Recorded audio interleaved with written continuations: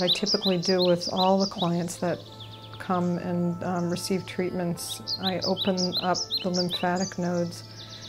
This is right above the cervical bones. It is where all of the lymph fluid that is cleansed. Well, they did a study of lymph fluid and the flow of it. And before it goes into the lymph nodes, it's got all the cellular debris. It's got all the bacteria, the virus, the cancer cells. And once it comes out of the lymph nodes, it's 100% sterile. And then what it does is it goes from the lymph nodes. It's in all these different vessels. And the major lymph vessel in the abdomen is called the cisterna chyli. And the cisterna chyli dumps a lot of the lymph fluid into the thoracic duct, which is right above the subclavicles.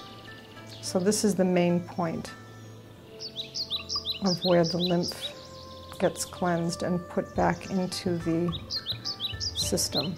There are a lot of lymph nodes in the neck. So I have to open those up. This is a very typical regime to open up lymphatically. Even if clients access me for craniosacral work or mind and abdominal work, I like to open them up lymphatically so that what it does typically is it signals the lymph nodes to start working and start draining. It works like a vacuum, the lymphatic system.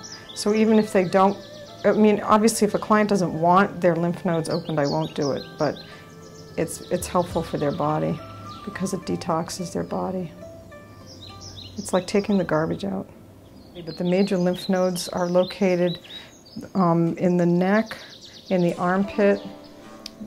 Depends on what text you're referring to, but anywhere between 70 to 90% of lymphatic tissues in the abdomen and also in the groin.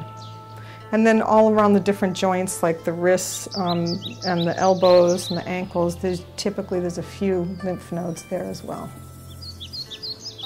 And so then in a session, now I can feel that she has some lymphatic congestion, so I opened her up lymphatically, but also I'm going to do a little craniosacral work with her as well. So right now I'm just waiting to feel her craniosacral rhythm. Right now I'm feeling her craniosacral rhythm, and I can feel that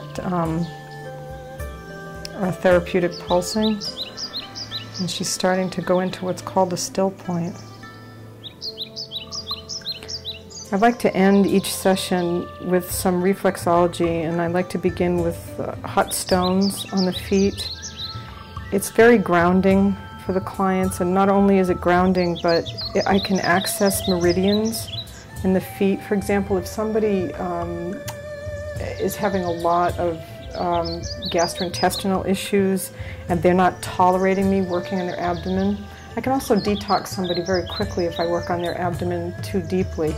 So this way I can access the abdomen in a very gentle, nurturing, effective way by using the stones and some reflexology.